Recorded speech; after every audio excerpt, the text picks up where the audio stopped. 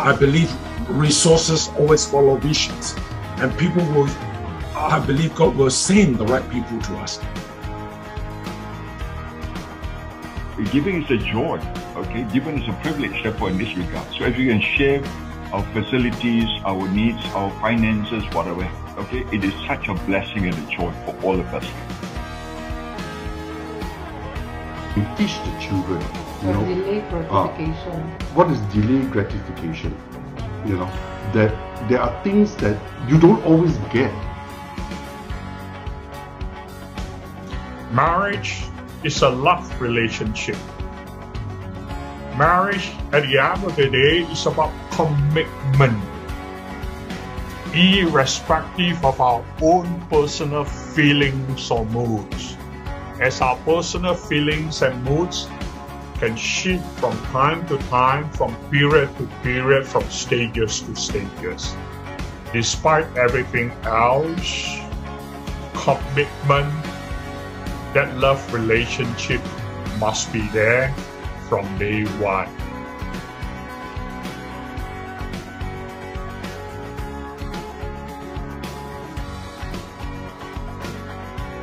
So for us to have an association, a close relationship with Father, that's our identity. We don't look for other sources. That's why a good emotional state for all of us, even your children, is that they will not get offended so easily. Some of you are business owner here. I would give a proposal and suggestion. If you have so many employees work under you, don't make them a slave. Don't make them fatherless. Try to give them your love, that they also need some time for their family.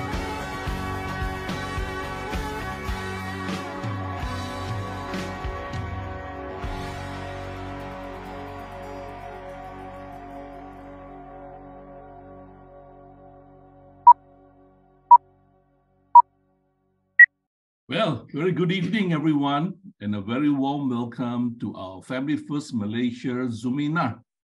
Tonight, my wife and I will be your moderators, and my name is Richard Tan. Hi, I'm Florence Ng, and we thank you for taking your time to join us this evening. We all know that global inflation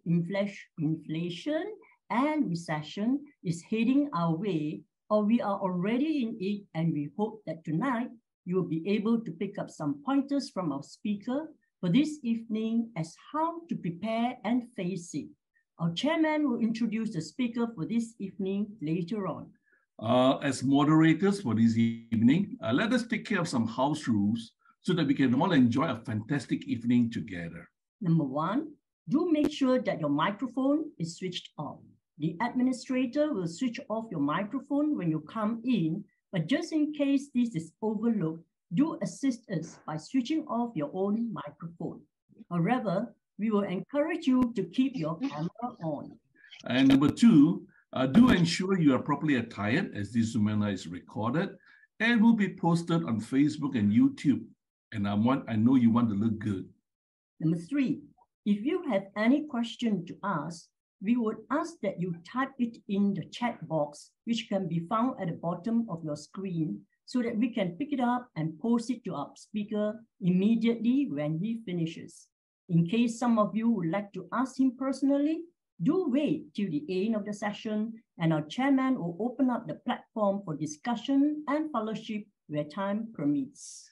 Number four, if you need to eat or munch something, do switch off your camera and enjoy your food while listening with your ears. Number five, do stay to the end of the Zumina, as there will be a photo shoot of all the participants. The chairman of FFM will request you to switch on your camera when the time comes, and we will then proceed to take your photos. Number six is just in case if your internet is interrupted or lagging, do not worry about missing out, as this Zumina will be posted on Facebook and YouTube as mentioned earlier, and you can catch up and watch it from there.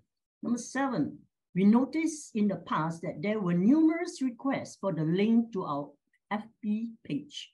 For those who are thinking of asking for this link, just go to your FB page, look on the top left side of the page and you will see a search Facebook, and you can type in Family First, the number 1 and alphabet ST, Malaysia, and it will direct you to our FFM Facebook page. Well, for those who are interested in following up with or be kept updated with the activities and seminars of Family First Malaysia, do leave your phone number in the chat box, and an administrator of FFM will pick it up and include you in our mailing list via WhatsApp. Well, I think that's all about housekeeping. Now, do sit back and enjoy a short presentation of the vision and mission of Family First Malaysia, followed immediately by the introduction of the speaker for this evening by the chairman of Family First Malaysia, Dr. Tan Teck Seng. All right, just for your information, Family First Malaysia is a non-profit organization. We serve people regardless of ethnic, religious background, or social status. Vision. We exist to transform next generation fathers, supported by mothers, to build better families, resulting in a better workplace, a better society, and a stronger nation. And our mission is we partner with like-minded organizations to restore, reshape, and release men and women to become better couples and parents in the context of original marriage with 4F focus. And the 4F are family, finance, fitness, and favor. You will see that this fitness, family, finance, and favors are these 4 pillars of Family First Malaysia. So under family, we seek to double our love, joy, and peace in our families to restore broken relationships, reshape the home environment, and release next generation leaders using home as the starting point of leadership training. We used following tools under family, and that is the Noble Family Vision, blessing of a happy marriage, role of a husband, father, role of a wife, mother, the foundation of blessed children, the foundation of the family altar. Under finance, we seek to increase our income or net profit ethically and righteously. We value innovation to double our giving. With all bad debts settled and achieving wonders with money as a family, beginning with fathers and mothers to model better financial stewardship. And the tools we use for finance is the principles of financial stewardship, God's purpose for money, managing money as a couple, financial freedom. Right, and under fitness, we seek to strengthen our mental and physical health through the cultivation of a positive mental attitude, holistic exercise and nutrition, recruiting, resulting in high energy and wisdom to achieve things of big and lasting impact. Under fitness, we use the following tools. Cultivating a positive personal habit, growing old gracefully. Yep. And the last one is favors, which is an acronym for faithful, adaptable, versatile, optimistic, understanding, and relationships. You can follow us on by taking a snapshot of this QR code, and you can also find us on Facebook, LinkedIn, Instagram, and Twitter. And Family First Malaysia is a non-profit organization, as you said earlier. So we will welcome any donation from anyone who felt led by the Lord to work together with us. And the name of our bank is here. And you can take a snapshot of this PowerPoint or the QR code, and we welcome any donation and support from all of you. So thank you very much, brothers and sisters. Hope you have a great time, and I'll pass this time back to our chairman, Dr. Tan Teck Seng. Yeah, thank you once again, Florence, and also Richard. This wonderful couple has been great moderators in our Family First. And also welcome all of you, in fact, tonight to this wonderful meetings that you are going to certainly bring something home.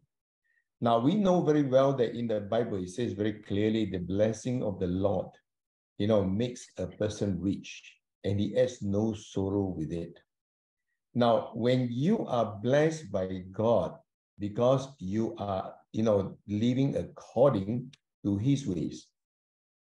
Now, wealth will be part of the blessing that is established in your life. Now, not only that, there is no sorrow that comes, with that wealth. And tonight, our speaker is going to share with you how you can actually invest, and also at the same time to also, accumulate wealth, as a believer. Now, God wants to bless his children in their finances so that they have the resources to carry out his plan for their lives. And our speaker tonight, it is one of the, one of our Family First directors. He is a chartered accountant by profession. He used to work for this KPMG, formerly known as PMM, as this senior partner, right? And also, he was the founder and charter president of Rotary Club of this Kinabalu Sutra and Habitat for Humanity, Kota Kinabalu. He's a, board of trustee of this Sri Mengasi KK.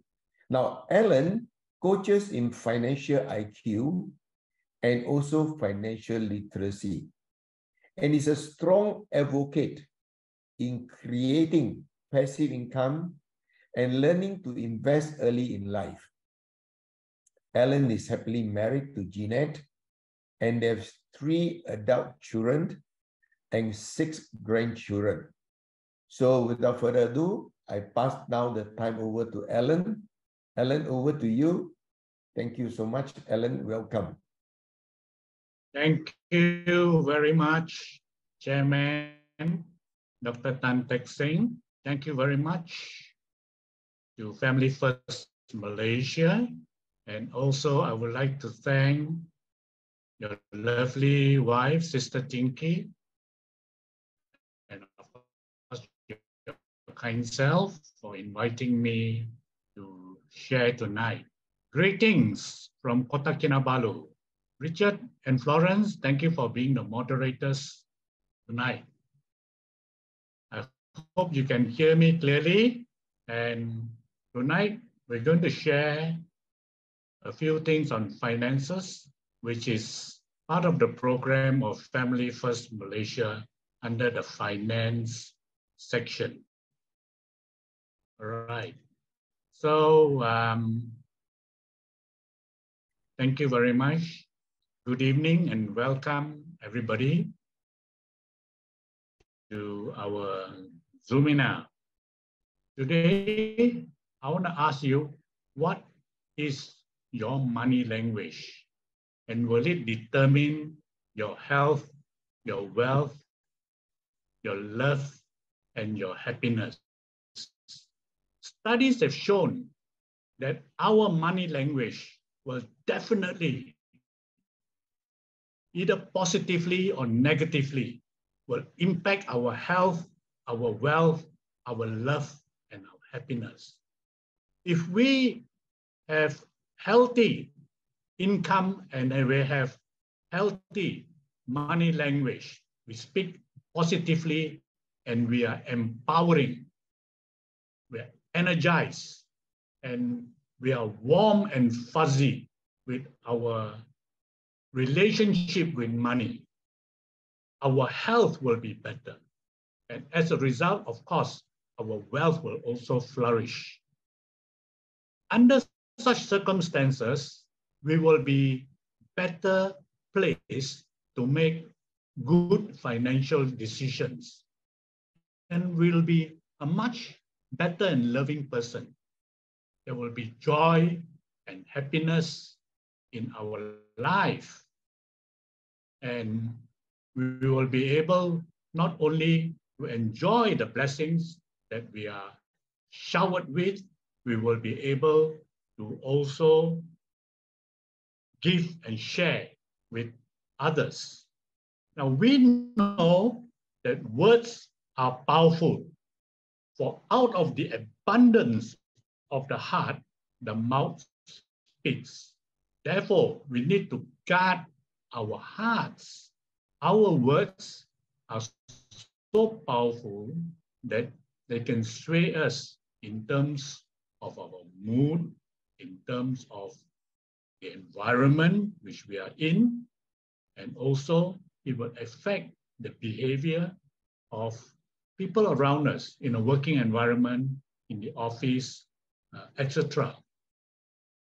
So we got to be extremely mindful of our words, and particularly tonight, we're going to share on the framework. I have a framework, 5 particular steps, 5 framework, which I will share with you.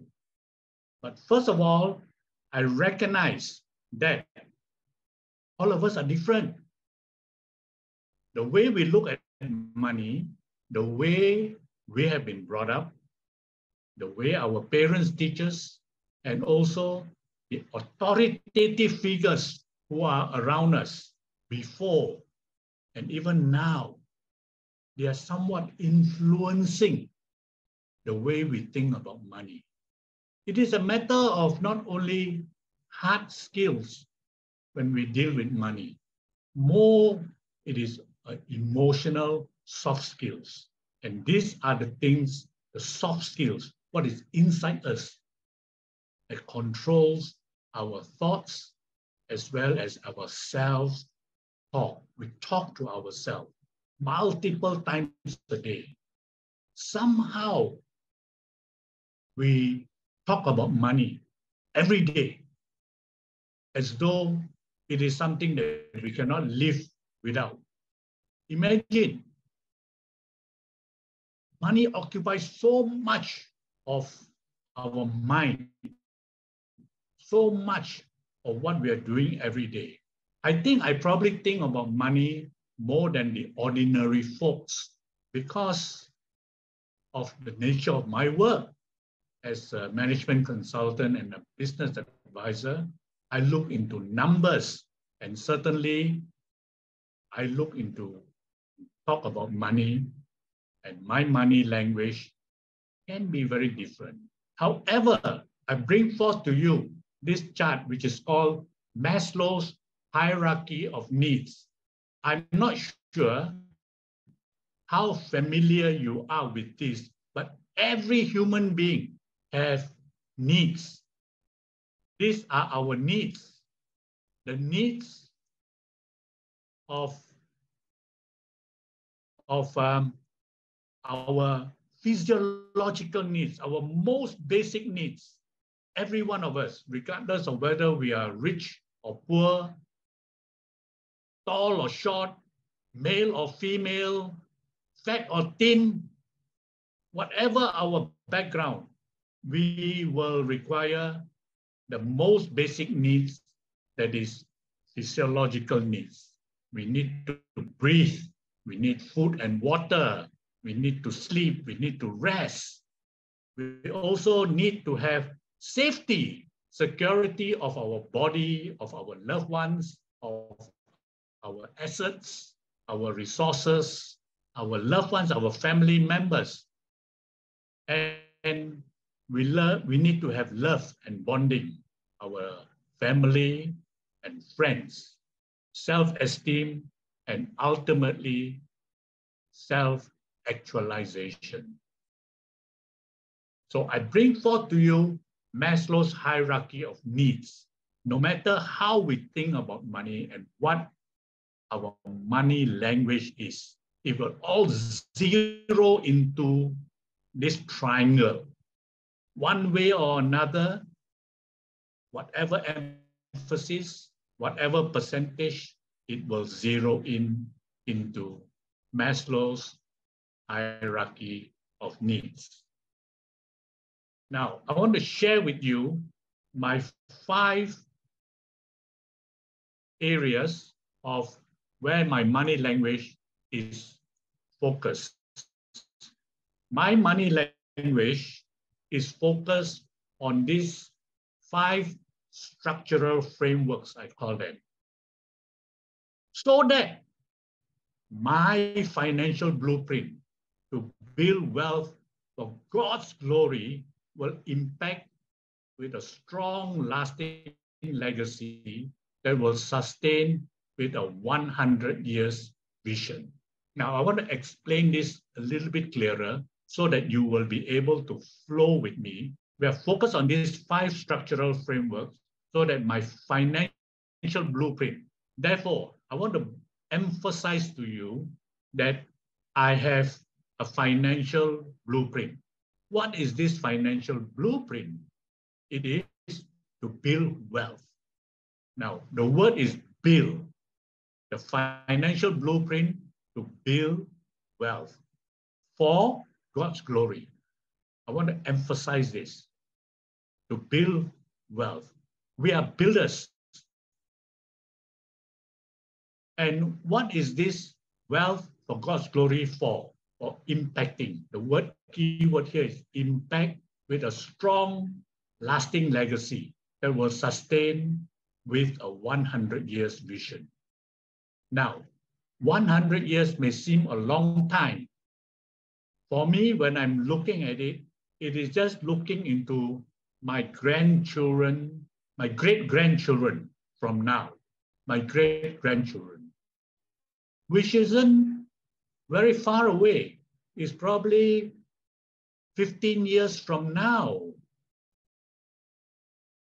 If I'm still around, I will see my great-grandchildren, and I'm talking about this strong, lasting legacy starting now, because I will share with you step by step on my money language and my money direction of how I am doing it. So I will go on to the first structural framework, my first structural framework. My money language framework is based on these 5 sections. Number 1 is gratitude. Number 2 is a written plan. Number 3 is cash flow. Number 4 is sharing and teaching. Number 5 is personal development and money management. Now, this has got to go together. All 5 of these steps have got to go together, starting with gratitude, a written plan, cash flow income, sharing and teaching, and the personal development and money management. All right? Number 1 in the framework. These are some of the notes I wrote down. And I start with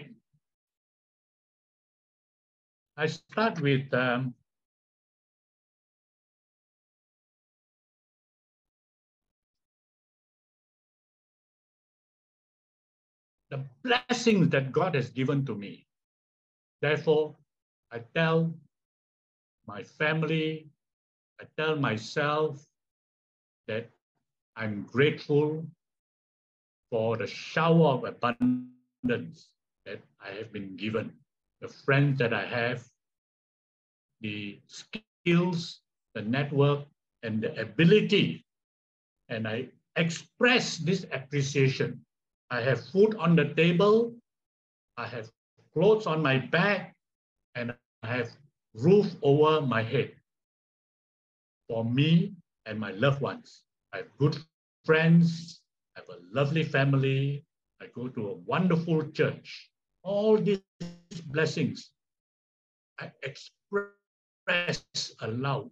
This is my first framework, wherein when I receive all these, I am able and I want to, and I positively gyrate forward to show love and to give love and to be generous, kind, and loving, to be a good person. Therefore, I'm talking about a scenario where I can express good emotions over money. I can be joyful. I can be happy. There are people who are hurt, who are frustrated. They are cheated. They are conned. They were even let down and left out of deals which they were promised. We know for a fact that in our lifetime, people will cheat us. People will manipulate us. But let me tell you, you don't have to cheat people. You don't have to manipulate people. I express that we need to be honest, have integrity, and to maintain a good reputation to our name and how we conduct ourselves. For me, I make friends with money. I treat money in a positive way. I feel good, warm and fuzzy, and I'm empowered and energized. And because I carry myself that way, I think I have a tendency to attract finances, money, and opportunity. There are people who have fear and anxiety. They worry of not enough. They worry not only of not enough, they have shame and guilt because they have debt and they're struggling with their debt. They do not have enough money to pay their debts. Either they have lost their jobs or they have lost their business. Some people are very angry and frustrated. They are not rewarded for the hard work that they have put in. They're not given opportunities. So they get very, very frustrated. How do we show love to them? There are people who are in despair, people who are hopelessness, experiencing a situation where they are overwhelmed, they are trapped, they do not know what to do. This will affect their health, their mental health, their physical health, their overall well-being. And being such, they will face challenges which they cannot resolve. Tell me, do you know or do you have, are you aware of such people? What is your money language when they come to you and ask you to help them with finances, to give them money? What is your money language? How do we help friends and people that we know? That's for you to think about. Think about it. Now, my second and next framework is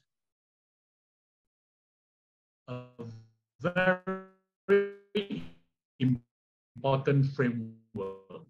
And this framework is something that we all must have.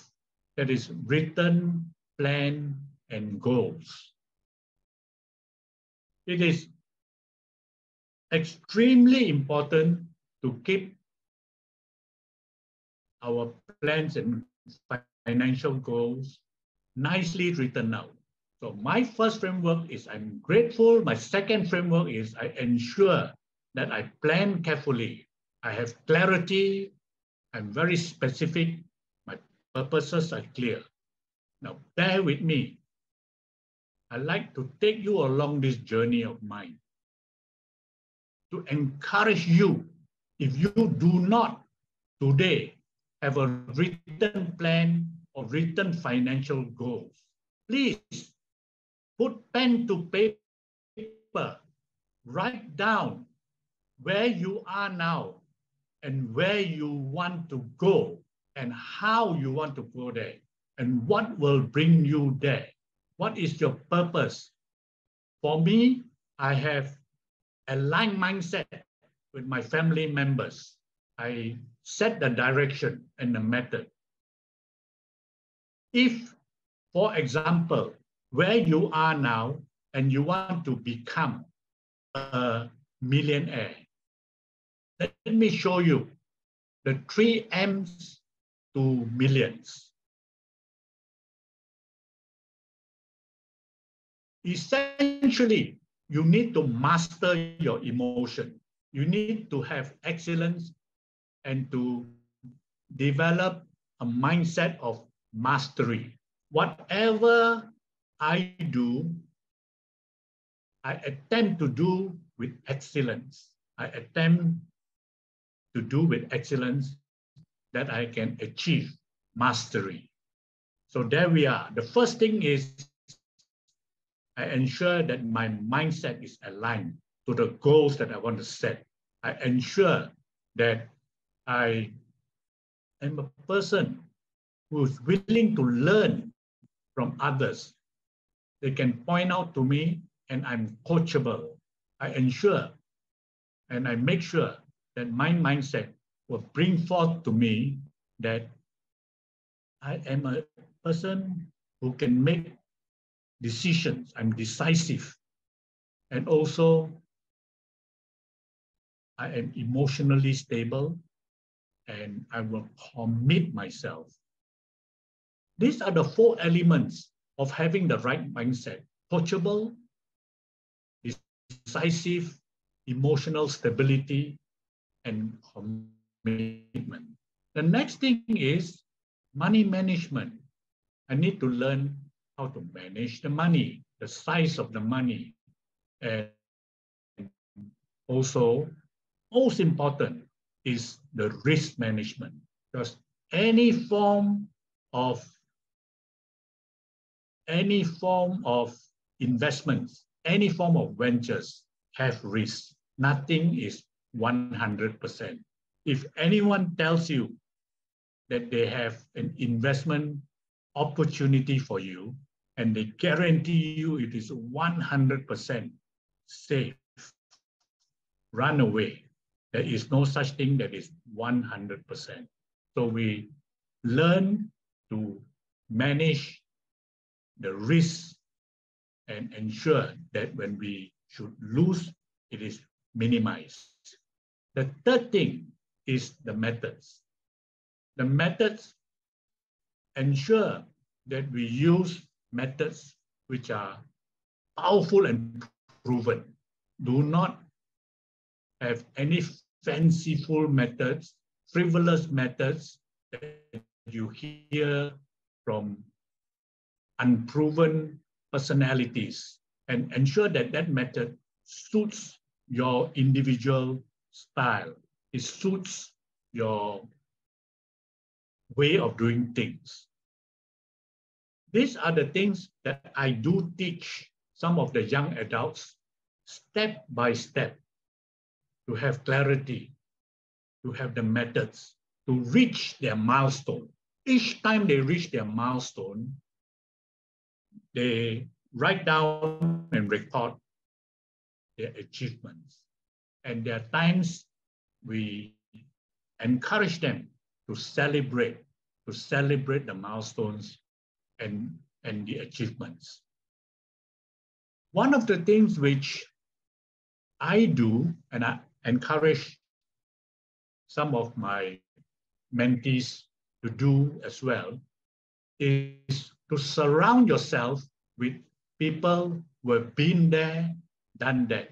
These are tremendous, invaluable resources. I think many of you here know what I mean when I talk about written plan and goals.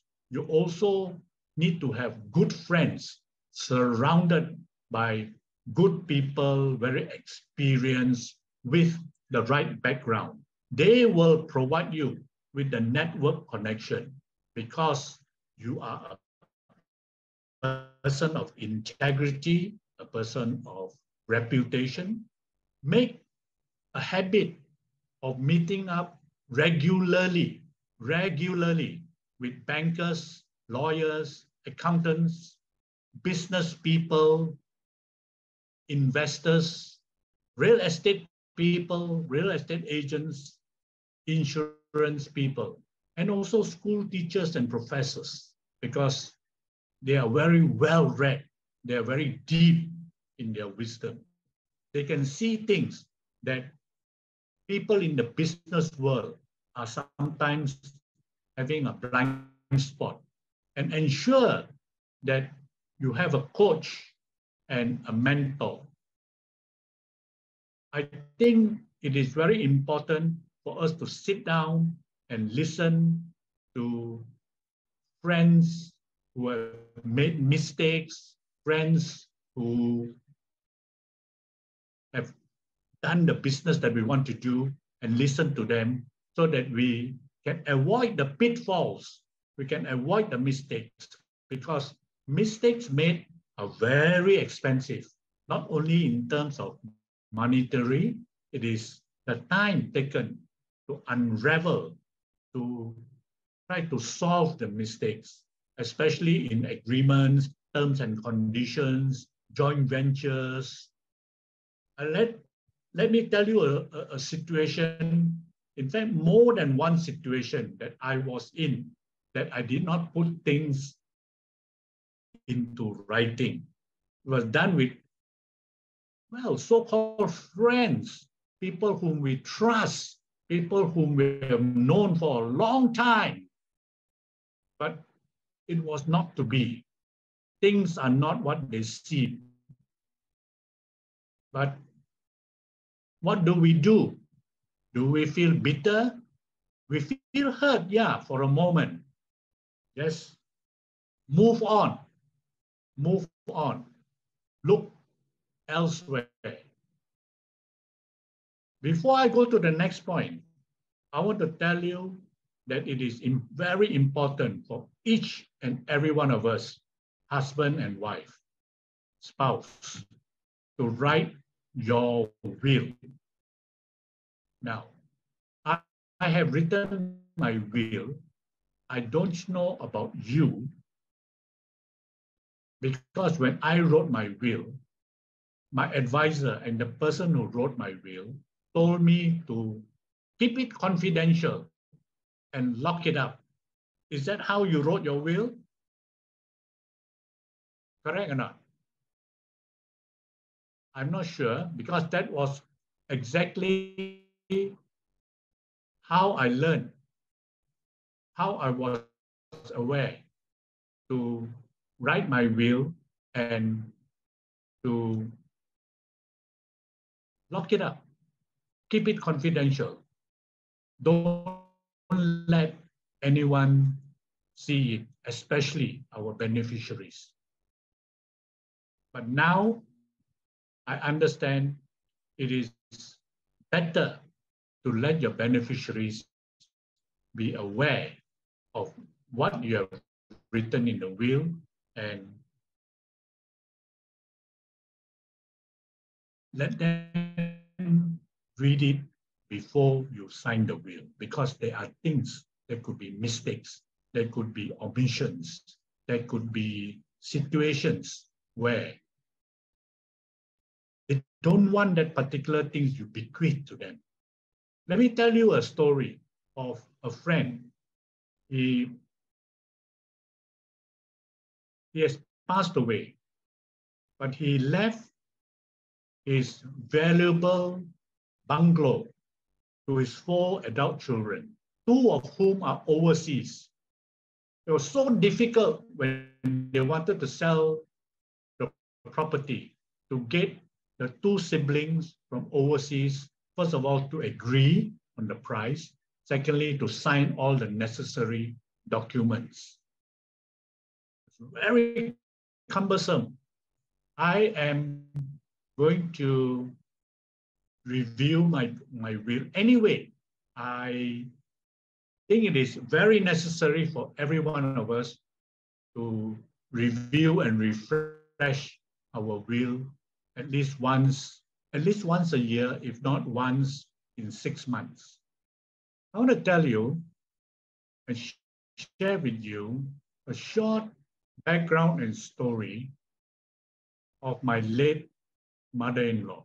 You just saw a video, and the point is, the thing about this video is, the loved ones surround the man, showing very, very sad expression that he may go anytime.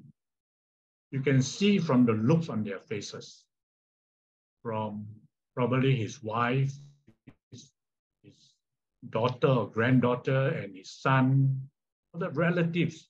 They look so sad. Now, have you seen a situation like this? They look so sad, but what is it they are really after? Ask yourself this when you write your will. I'm not implying that any of your relatives or your beneficiaries are like that. See, these people, the moment they thought this old man has said bye-bye, they start celebrating, even at his deathbed. Even at his deathbed. And I can tell you, in the business world, this kind of situation prevails.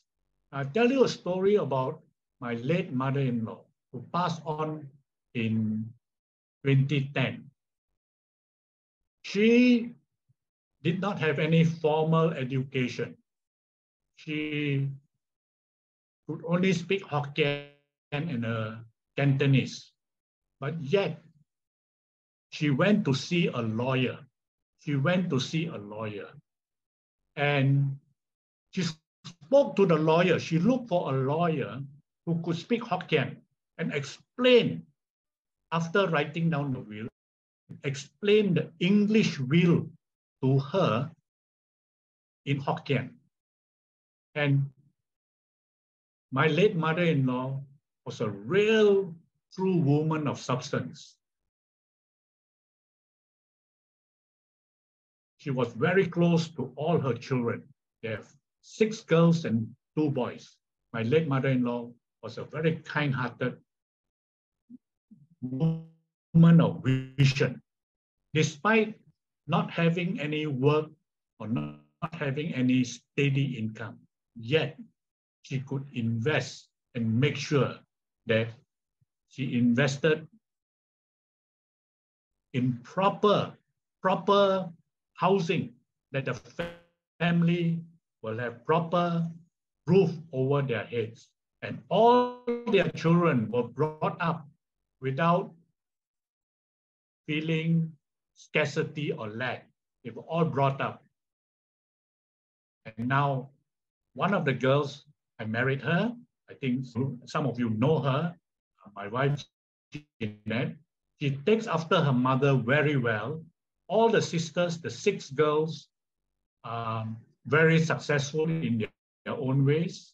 They are extremely good homemakers, very kind-hearted, including the 2 boys. They are a very, very close-knit family. Now, why am I telling you this?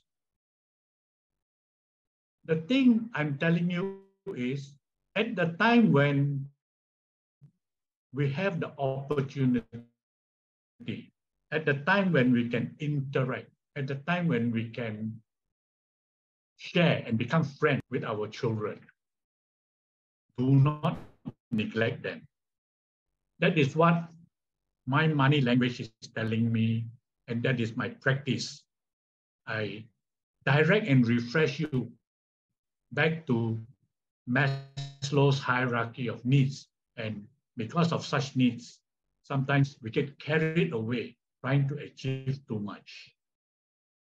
This is my next framework, which I regard to be extremely important. So far, we have covered the first one, which is gratitude and appreciation and love. The second one is on written plan and goals, which is very critical and very important, and also highly recommended to everyone to have a written will. If you already do not have one, review your existing one. This third one, my third framework is on cash flow, income, on savings and investments. I focus, even today, some of you know me, I still focus on income. Income means it will help whatever wealth that we have in hand to grow bigger. Is it a situation that we are no longer interested in income? We have enough. Investment is too risky. We just want to sit back and enjoy our fruits. Besides, at our age,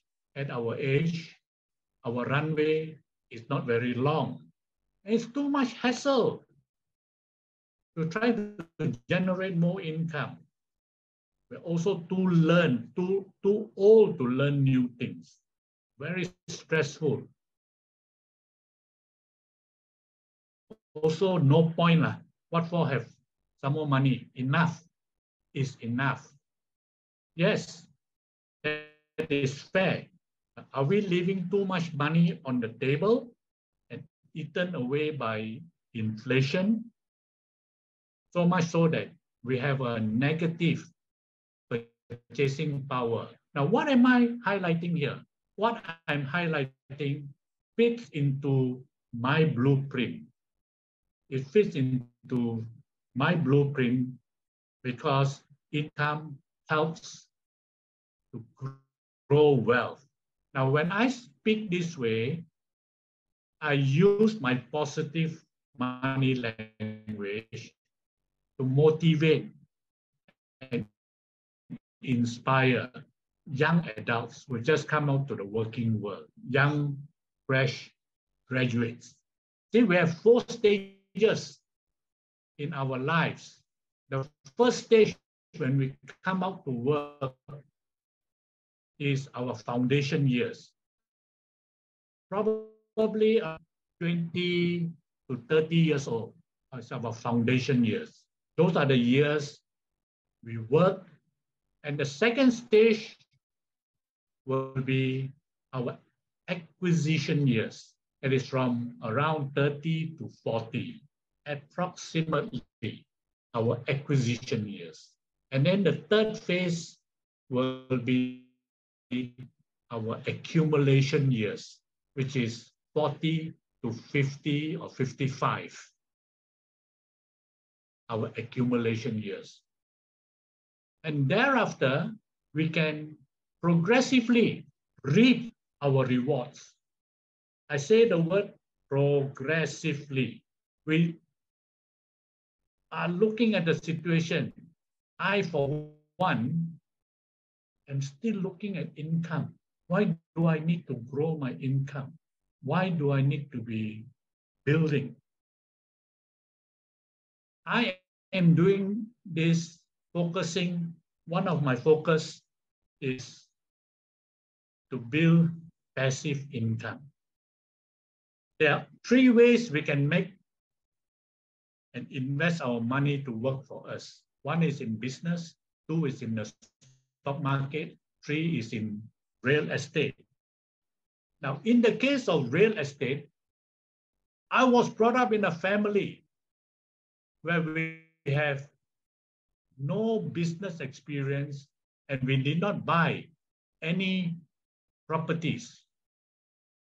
But when I started playing board games as a kid with my older siblings, and also nowadays with my grandchildren, I began to dig deep when I debrief my grandchildren and explain to them what each step of the way in the game of Monopoly when we play, that there are certain assets and there are certain properties that are of higher value than other areas and you can derive better rental income. I began to dig deeper. As a result of that, it inspired and instigated me to look around where I am in Kota Kinabalu. I started asking friends, again, people who are experienced, been there, done that. I look for the iron sharpens iron moment, knowing that in a multitude of counselors, there is safety, inviting them out to Yum Cha and have lunch.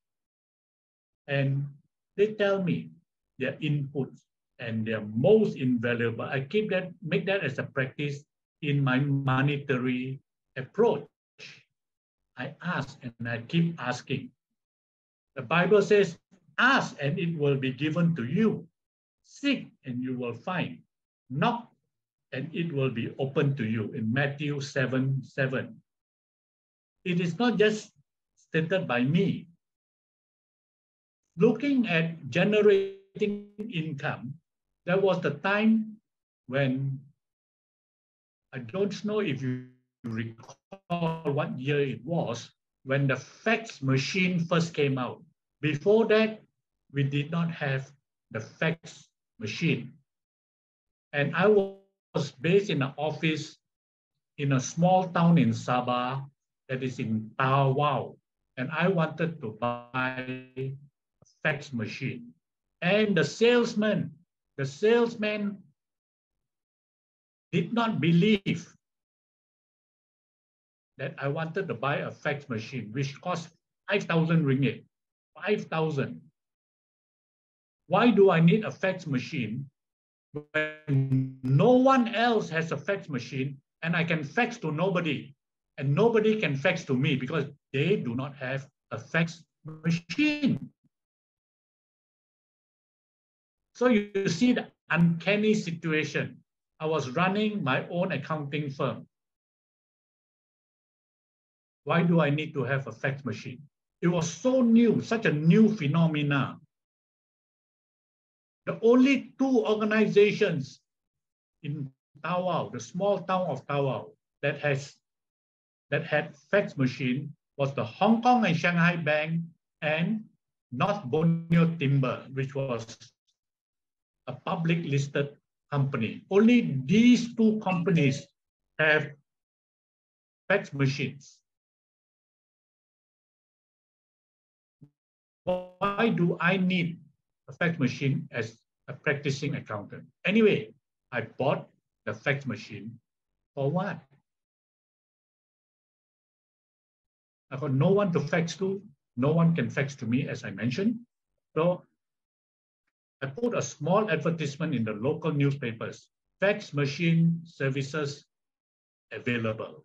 And people came to use my fax machine, especially the timber traders from Japan, the timber traders from Korea. They were dealing with their head office on all the timber quotations, etc. And I charged them a certain rate. And within 3 months, 3 short months, I recovered the entire cost of my fax machine. It's just to illustrate to you that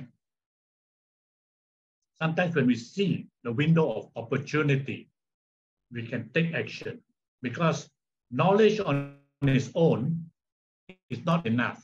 We have to take action. So can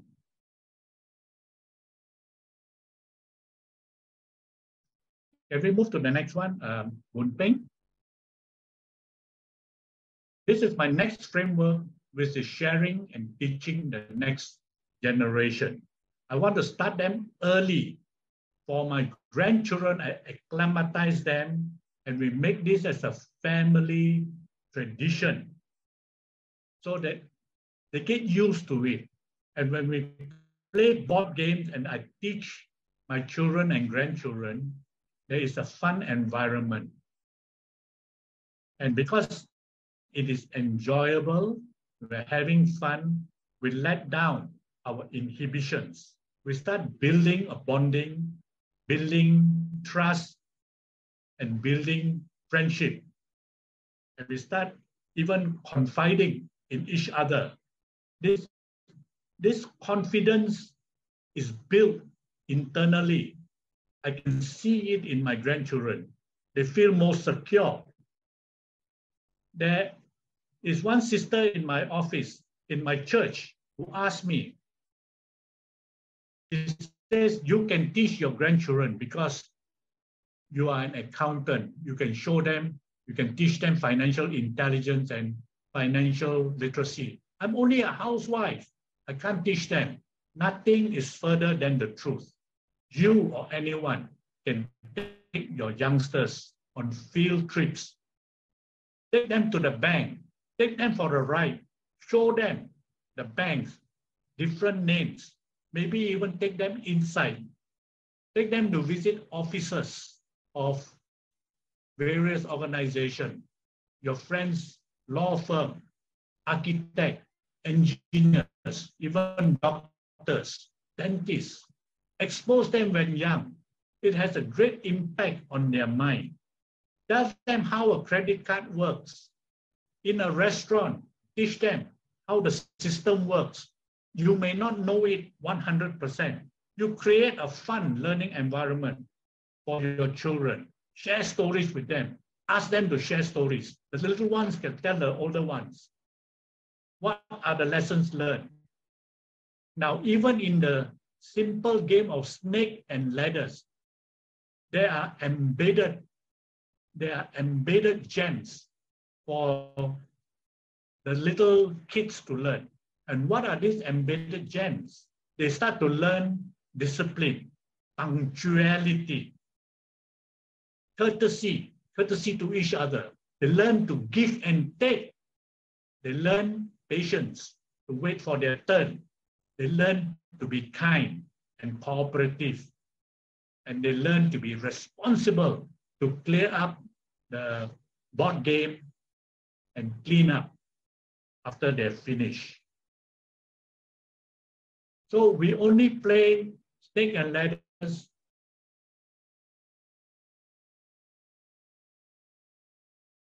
Monopoly, and we also play the Robert Kiyosaki Cash Flow for Kids, which is a very interesting game for the children to learn about business and to learn about the stock market.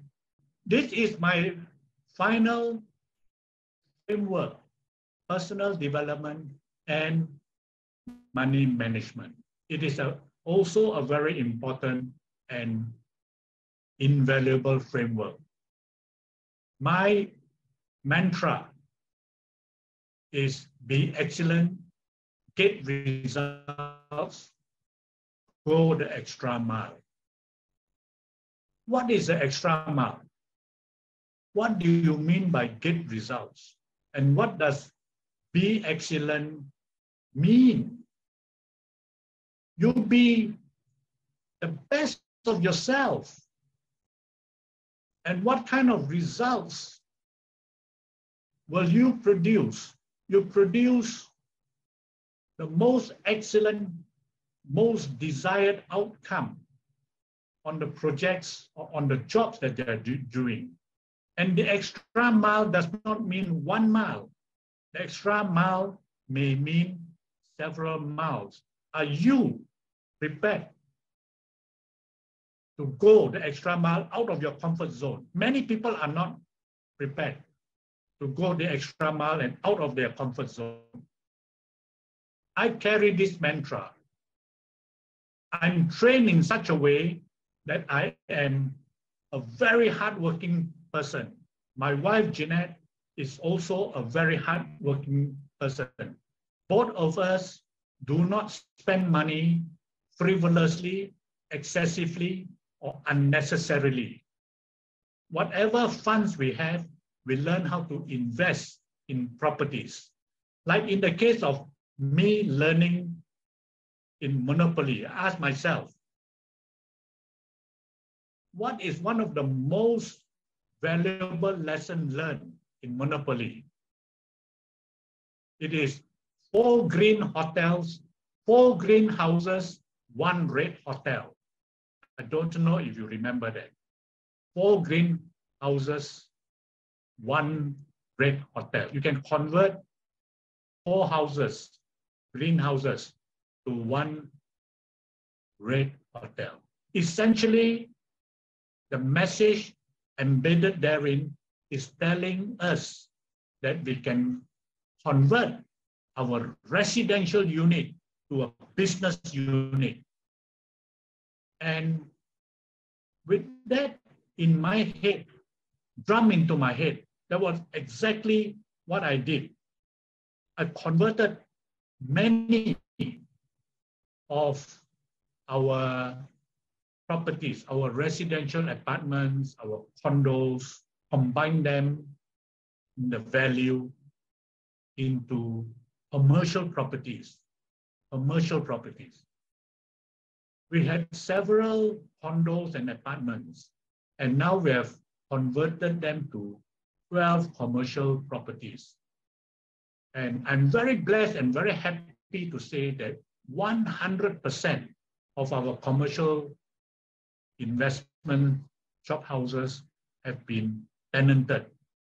And 95% of our tenants are Class A tenants. They pay their rental on time and they are doing very well in the premises that we have rented to them. Now, personal development and money management is something that we got to do what we call continuous and never-ending improvement. This is the mantra of one of my Sifu, Anthony Robbins. And why we need to improve progressively, bit by bit every day. And it is very important. So in personal development and money management, it is very important for us to improve day by day. I am a daily learner. I subscribe to many courses, to seminars, and I also do a lot of online studies. I do at least 3 hours of studies wherever I can. And I play my role well. I make myself accountable. I tell my adult children, I tell my wife what I'm doing. Nothing to hide, nothing to lose, nothing to prove. But I want to walk my talk and talk my walk. I want to be responsible and I keep good records. Many of the records in my organizations are kept by me. I keep notes and I have regular and up-to-date reports. And as I do things, I interact regularly with my tenants. I make sure that they know me and I know them and what are the issues that they are facing. I learn every day because I want to improve and I want to keep abreast with my adult children, and also so many new things are even happening at the level of my grandchildren. In fact, when I look at their arithmetic for their homework, frankly speaking, they are very complex and quite difficult to do.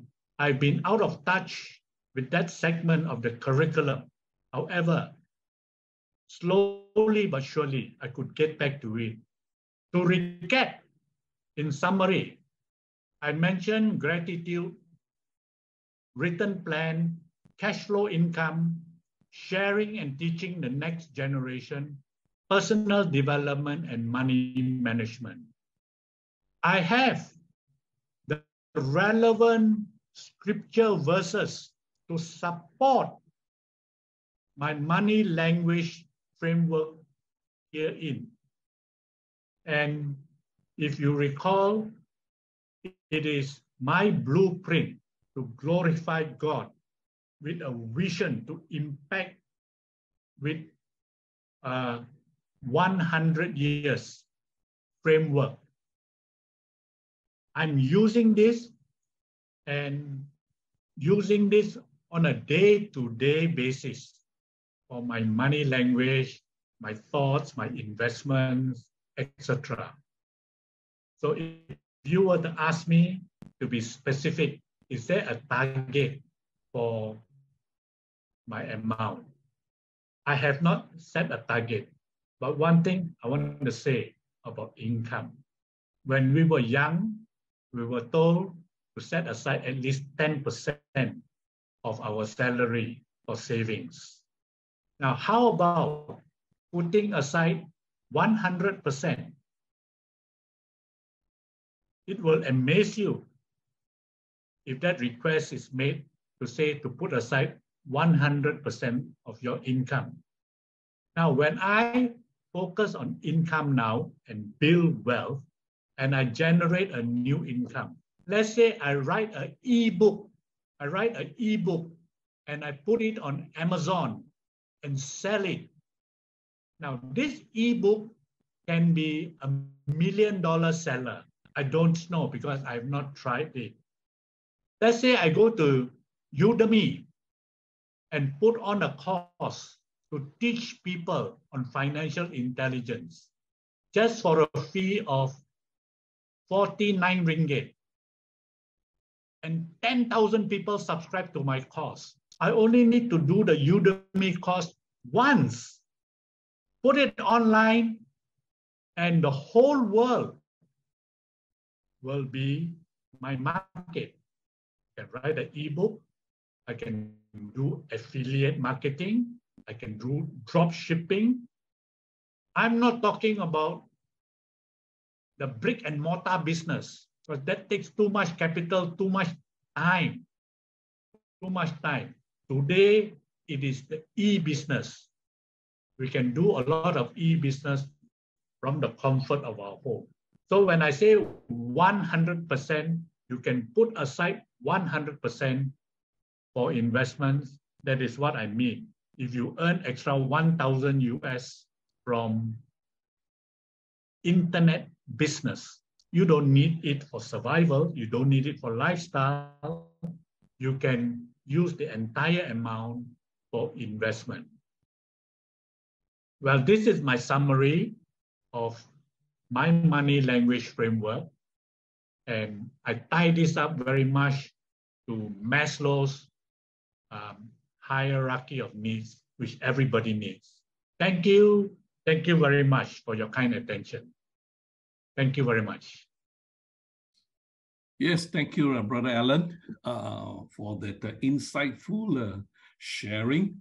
I know this is something that everybody thinks about, but it's not everybody can achieve it. As you say, we need a lot of discipline. And we know sometimes it's very difficult.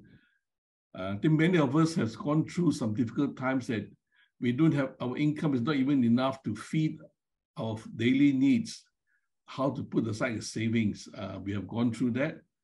But discipline makes a lot of difference. There's one thing you mentioned about having, I want to ask you is that, in your opinion, how much is enough? Now we've seen a lot of people, they're so rich and yet they're still slogging out there, taking time to earn more. And always seems to never have enough. So what is a comfortable amount that you think is enough? What is your opinion on that? I think everybody say we have enough, but I don't think everybody knows what is enough. Brother Richard, that's a very, very good question indeed. If you do not have any financial commitments on loans for your car or your property, then, just like my wife and I, we actually don't need very much. Some people who are so fearful about medical expenses and so on. Like for me, at my age and at my stage, I don't have to worry too much about education expenses for my children because they're all grown up, they're all past the stage. So it depends on the people. If you're talking about us, I would say, I don't know. Because today, when you are investing your money, and if you're holding it in ringgit, in RM, the question you need to ask yourself is, shall I invest into another currency? And if so, which country do I invest in? And the third thing is, which class of asset? I call this the 3 C's: currency, country, and the class of asset. Now, this is a very, very intricate situation. Especially, there's been a lot of talk about the de-dollarization of the US dollar, right? So Yes. if you have $1 million US, they're also talking about in Sweden, in Switzerland, and Denmark. In fact, they have already started a few years ago on giving negative interest rate. Now, let's say you have $100 million. A person is so rich, is having $100 million.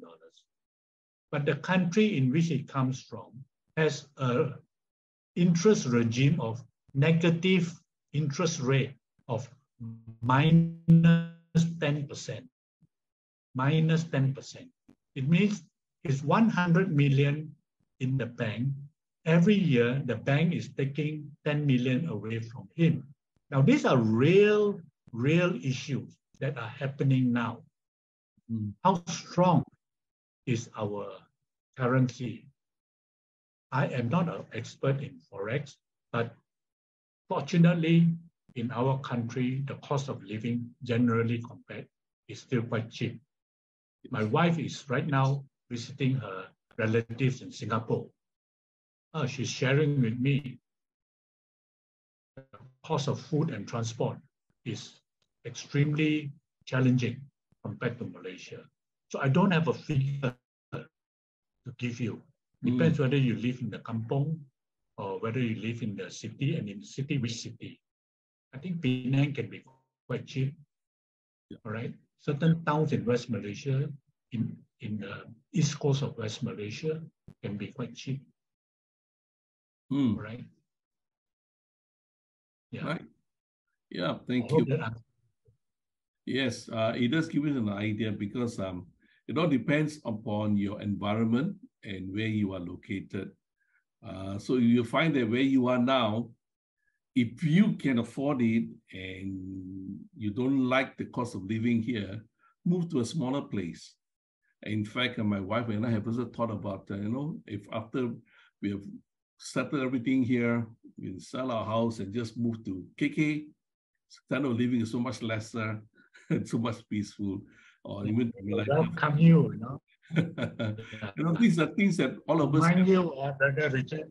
Right. Yeah, mind you, cost of living in KK is by no means cheap.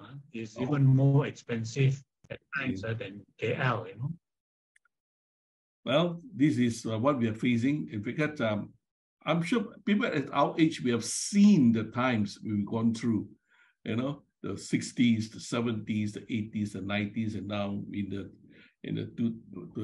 2000 plus. I think all of us got different experience. And now since I have no question from anyone, I think they are still digesting what you have shared and going through their heads, what to ask. I will pass this time back to Brother Tan Teck Seng. And I think we will open up. And if there's any question you ask, I think we still have time. You can ask our Brother Alan directly, then he can answer you. So I'll pass this time back to Brother Tan Teck Seng. Yeah, thank you, Richard, for this moderating tonight's session. And because we have some hiccup on some of the technical issues, just apologize to some of you, out there who has also sent me private messages, saying about this, the video and so on.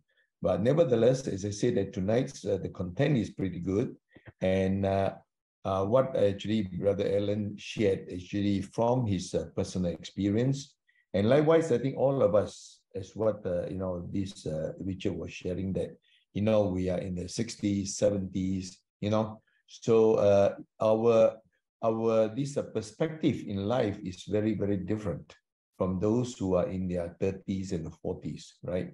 So for those of us, as I say that, if you look at the younger people, they look at you, they say, of course, you can say like that because you already make it, uncle, you already make it, but we are still struggling, uncle.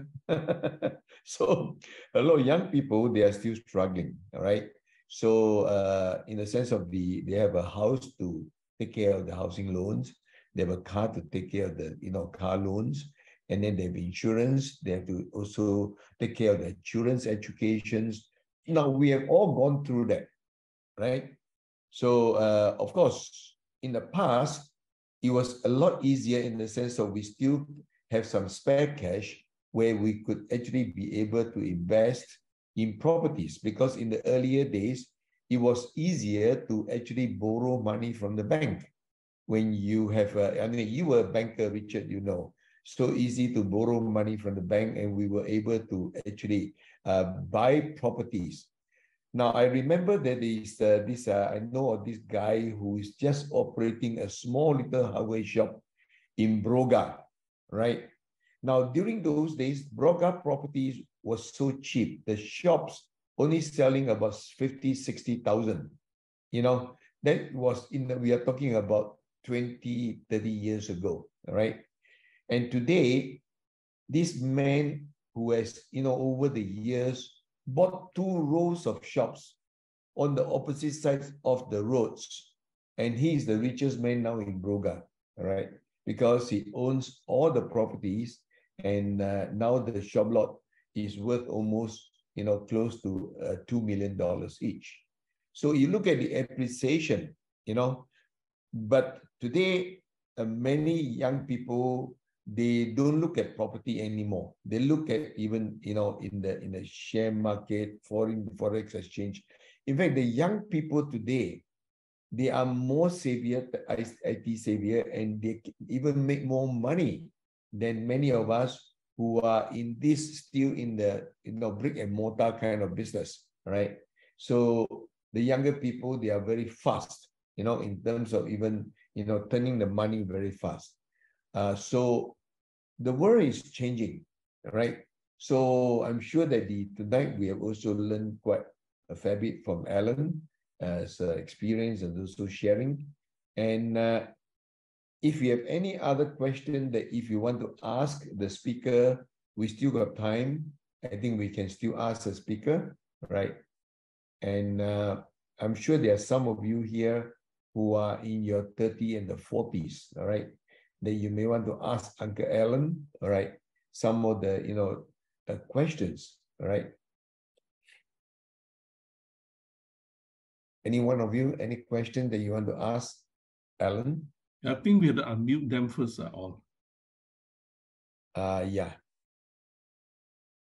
Let me see, yeah.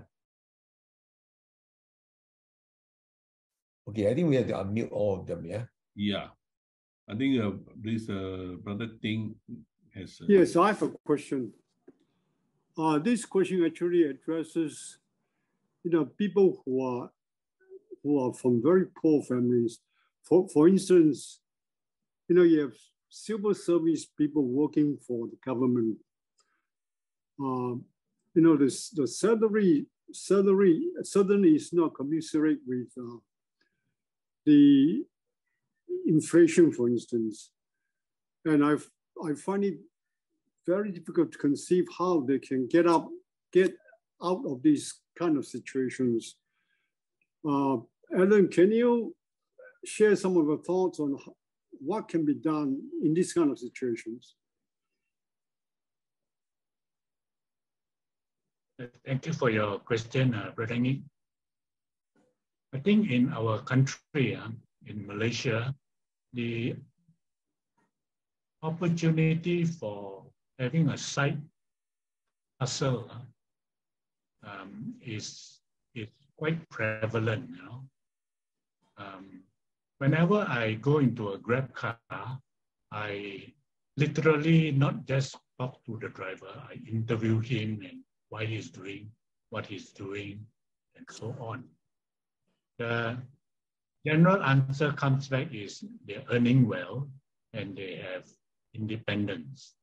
Now, more specifically in the situation of civil servants who are earning below a certain level, the government may call them, I don't know whether they fall under the B40 category. There are support from the government, from finances that are given to them. especially during the COVID time. But of course, those are very, very small amount. How do we actually measure? How do we actually measure the cost of living between, say, KK and JB? You're in JB, right, Brother Nick? Right. Are you in JB? Yes, I am. Right. How do we compare the cost of living between Johor Bahru and KK and even, let's say, KL, right? The cost of living index, when it's given to us, is a few years old, and we can't even understand it, what it actually means. You know, it says the cost of living is so many percent, so many. Actually, if you look at a loaf of bread and you look at a plate of noodles, it has gone up 20-30%. So how much? Yep. I mean, generally we compare by looking at a plate of chicken rice. How much is a plate of chicken rice in JB compared to KL, compared to KK? In KK, a plate of chicken rice is 9 ringgit. 9 ringgit. So I don't know whether that is high compared to where you are. So how to help all these people? Well, the government has got their ministry people looking into it, and I think there are a lot of bantuan that will help them. I cannot quote you off the cuff of my hand, but I say that it is going to be increasingly challenging. But the good thing is people even go to make money. The creative ones are even generating money on YouTube, TikTok, right? And Udemy, as I mentioned earlier. So these are the areas, but not everybody knows how to do those technology, right? So that is why I recommend and I propound that our personal development, we must empower ourselves and speak to the younger people in the same language, at the same level. So when they speak, we understand. Otherwise, we are lost. Now, one of the things why I continue to want to learn and upgrade myself is I want to make sure that I don't get dementia, you know, and I don't become forgetful and be a guy sitting at home, nothing to do, just complaining here and there every day, right? So I have something that is productive. I spend my time doing productive work that generates income and hopefully substantial income. And then with that, I teach younger people and people who wants to know how to learn, to learn how to do that. I teach them, I show them, I guide them, right? And whoever can learn on that, well, I'm available, you know, teach them, you know, right? But I have to learn it myself first. I hope that helps me. Alan, there's a question here posted to you. If we ask our children before signing inheritance, isn't it possible for them to question our decisions and might lead to unnecessary arguments? Now, after all, I feel that's how I feel inheritance is a privilege, not an entitlement. What is your view? Yes, that is one school of thought which we need to respect, and I have been following that inheritance is not a privilege, and indeed we keep it confidential, and with an open the will. Well, some people, some of the next of kin or loved ones may feel very jubilant, may feel very happy, and some may feel that they deserve more, you know. And, you know, when I put into my will, I followed the way that I believe, you know, inheritance, put it. I don't want them to know. And there's some you will say, oh, if your children know that you have a lot of money and you put it in the will for them, they will wish that you go fast, you know. You say bye-bye fast, you know. So that is one way which of course, we don't like, you know. But I think there are a lot of benefits, because if we're looking at finance and money, communication and engagement between family members, it is very important to have the soft skills to open ourselves, because we have hardened ourselves so much that it's so hard to bring up a subject. You know, a friend of mine who has his adult children overseas, he wants to share his financial situation. I mean, he's doing well, he's okay, you know, but they don't want to listen, they don't want to hear, they're not interested, right? He cannot even reach out to his grandchildren. I mean, the grandchildren are slightly older, but they don't want to hear him. So if you have a situation where you cannot communicate and things, and after the person has gone and what you have written in the will, it may even cause more dissatisfaction and jealousy. Rather, I mean, when you are still around, everybody discuss, you know, you see. So I have one Rolex watch. I have 3 children, 2 are boys. So who do I leave it to? I have a very nice golf set. So which son do I leave it to? The golf set. All right. So one son I leave the Rolex watch, the other son I leave the golf set on. Right? I cannot let them share half-half. Anything that is shared percentage-wise, they will take and sell it, which is fine, right? Up to them, you know. All right, I think our time is. Do you think?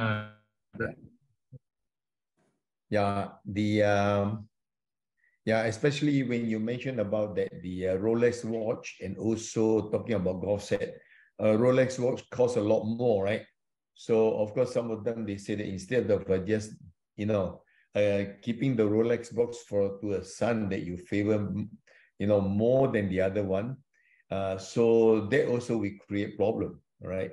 So the important part is that when you have the asset, the most important thing is that, to convert them into cash, so that when you have the cash, you can divide equally.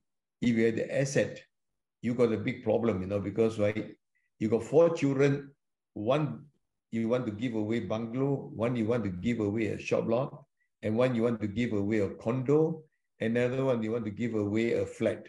So how do you actually justify that?